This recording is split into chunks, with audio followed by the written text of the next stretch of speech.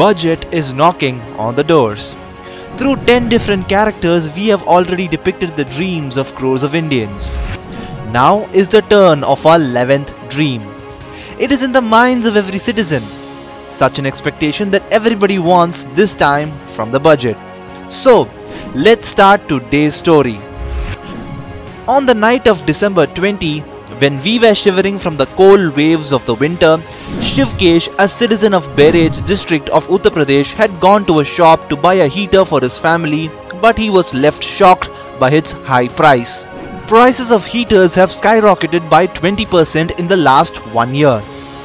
Shivkesh had planned to buy an electric heater because he thought that a gas heater would anyway be expensive because of the ever increasing prices of the LPG cylinders. Well, it is said that the numbers don't really depict the pain behind the story, as these are cold. Maybe this is why, according to the latest statistics released by the government, the inflation has only increased by 6% in the last 1 year. But in reality, the prices of items used in daily life such as soaps, oil, medicines, electricity and telephone bills have increased manifold.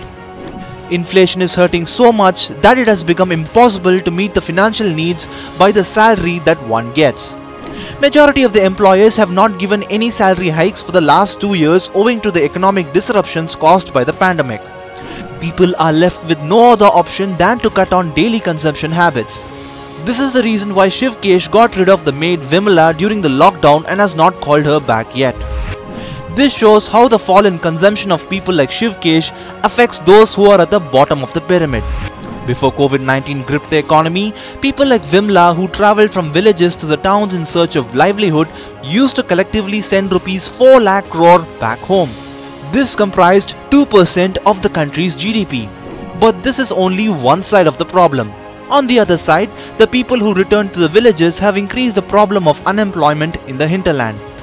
NG and Rega figures bear evidence to this fact. So, inflation is such a problem that has gripped everybody. Money 9 has found in its Just a Dream series that the rise in inflation has affected everybody both directly and indirectly. Ravi Prakash is worried about the expensive insurance premiums. Sujit is apprehensive of rising prices of inputs in his catering business, while expensive diesel and fertilizer have become a headache for small businessmen in the hinterland.